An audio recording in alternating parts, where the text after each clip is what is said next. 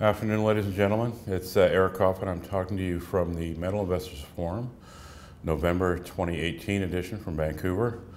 I'm here with Robert Giustra from Allegiant Gold. Allegiant, I would say, is a drill spec / news flow story. Both of those things are near and dear to me, as my subscribers know.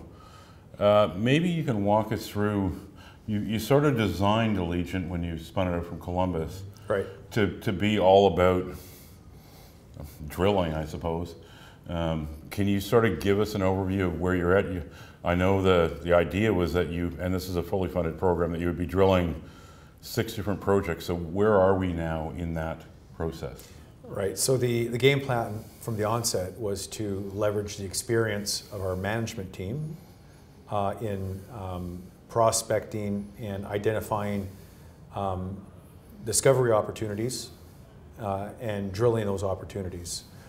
So all our projects are drill ready, all 14 of our projects. We're focused on 6 that are being funded by Goldcorp. Goldcorp recently acquired a 10% interest in us. And it's a 10 to 12 month program, and we're just starting on our 3rd project now. And to be clear, the Goldcorp investment was a straight up equity investment. There is no project interest for them. Yeah, it's not an earn-in, it's a straight-up equity investment that gave them just under 10% of So ownership. They wrote a check and got stock, essentially. Exactly right. Now, it does come with some rights. If we ever deal any of our projects, any of those projects that they have an interest in, they have a right to match offers, third-party offers.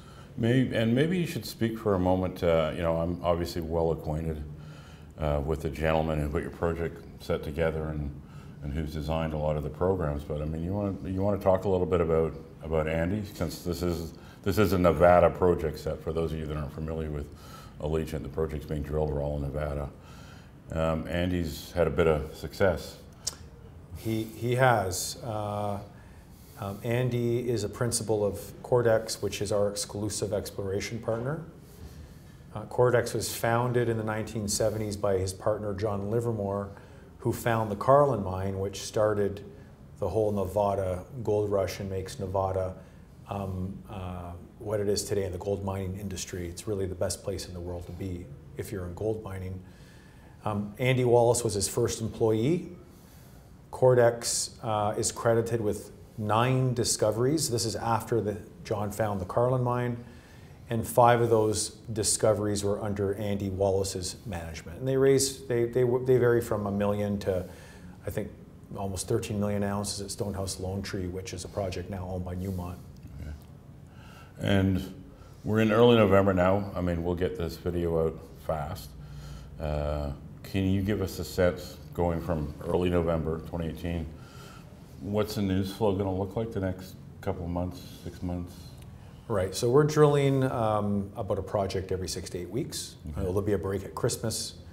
We just completed drilling at Red Hills about 4 weeks ago, and have just moved the drill from the 2nd property, Hughes Canyon, to North Brown, which I think is probably our most exciting discovery opportunity. So you're going to start to see some drill results this month. Okay. And you should see press releases on that discovery drilling, I'd say about every 4 to 8 weeks. And is there any, I mean, you just mentioned one project. I mean, are there a couple of targets dead ahead that you want to touch on a little bit? I mean, things that you're really excited about? Yeah, well, as you know, we haven't talked about it. We own Eastside, which is, has 1.5 million ounces, but specifically on the discovery drilling, I mean, realistically, Eric, you've been on this business for a really long time, and discovery drilling, you got to drill a lot of targets to make a discovery. Yeah. And realistically, if we drill 6, we may find on one project something that's pretty significant, right, and probably end up dropping 4 or 5. But this is the process you have to go through to make new discoveries. Right.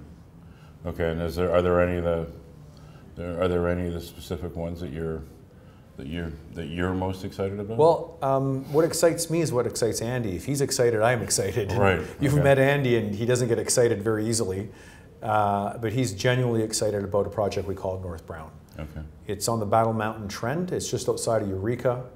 There's not a historical drill site anywhere on the property. No drill holes.